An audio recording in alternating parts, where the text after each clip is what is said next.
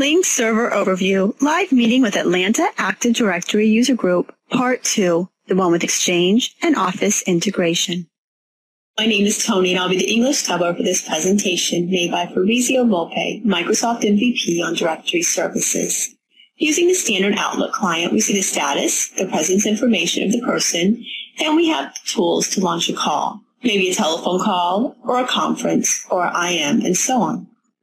The real interesting thing is that we are able to know the status of a contact, the aforementioned presence, also from Outlook Web App, OWA, and so we see the enhanced presence also from a web interface. Exchange 2010 Outlook Web App is able to integrate with Lync Chat, and we also have the capability to modify our presence status from OWA. We can list the contacts in our Outlook and see their status from Outlook Web App, OWA, and we don't have two separated lists. We don't have Exchange contacts and Lync contacts. A single list is available, and that's Exchange and Lync together. So if we add a person from Lync, we have the person also in Exchange. We have tried to show the integration with the meeting creation and calendar, so we are able to use the status information in every operation we do from Outlook. We said that Lync and OWA integration is native, but we have to make operations to make it work. There's a document on the TechNet. The link to the document is here on the right. It is a full explanation on how to set up Web App and Lync server integration. Lync and Exchange are also able to work together if we want to manage unified messaging. We know that Exchange unified messaging enables us to have voicemail and to have a notification for missed calls, as well as to manage our call answering. We have 3 examples. First example, the user calls us.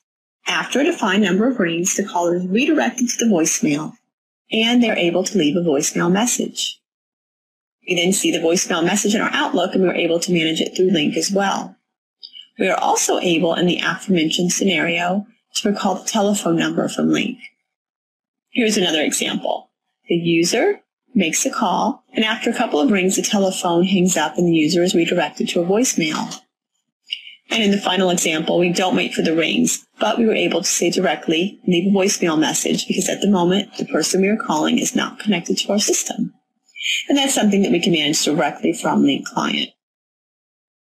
The integration with Office.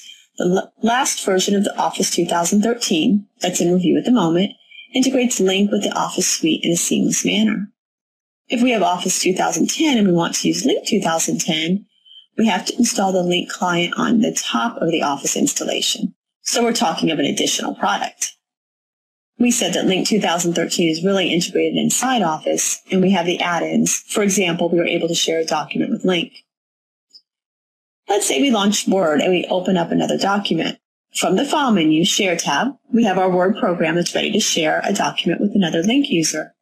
It's a powerful instrument, especially if we remember that we are able to federate or to connect with external companies. If we have enabled federation with Microsoft Live or with Yahoo or with another external Lync system, we are able to share a document with an external user as well as share the document with Lync users inside of our company. An integration that's new in Lync 2013 is the integration with OneNote. We were able to share our personal notes, and we were able to share a notice about a meeting. That's something given by default inside Lync 2013. Talking about the existing client, the Lync 2010, there is a compatibility list.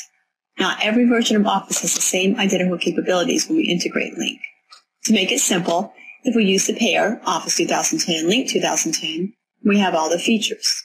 If we use an older version of Office, a lot of the functions are not available to us. Here's the full list of features we have only if we use Office 2010 and Lync 2010. The contact cards, the quick search from Outlook, the Lync contact list in the Outlook to-do bar, and so on. The best of the best that we have only if we use the full pair of Office and the Lync in the last version. Instant messaging.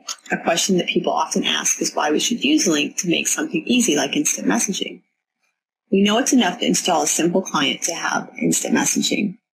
The first thing to say is that with Lync, we have the full control of the instant messaging. Moreover, the conversations are always encrypted, so our internal and external messaging chat is always transmitted in a secure manner. We are also able to enforce the use of a single messaging client.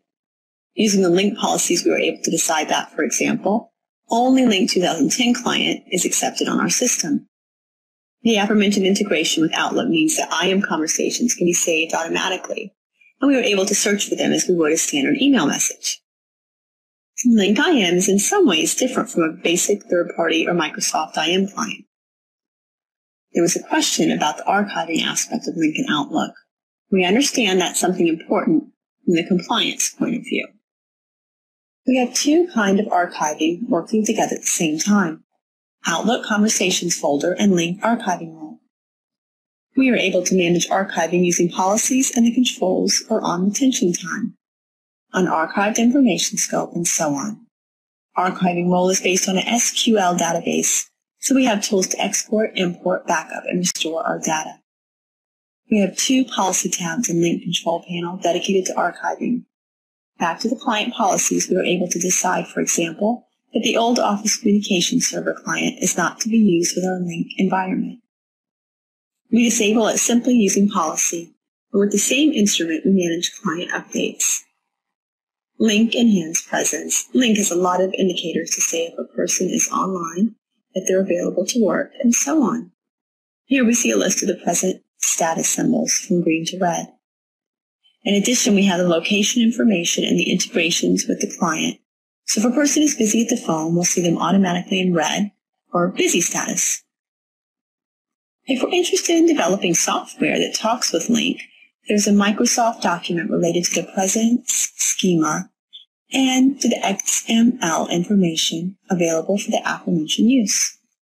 Lync does a lot of things out of the box, so we don't need often to develop customized software. A user is also enabled to apply privacy status information, and people not in their friend or family groups will have access only to basic information. Contacts with a high level of trust have access to our working hours, phone numbers, and more. Moving a person from one group to another changes the information we publish for them through Lync Client.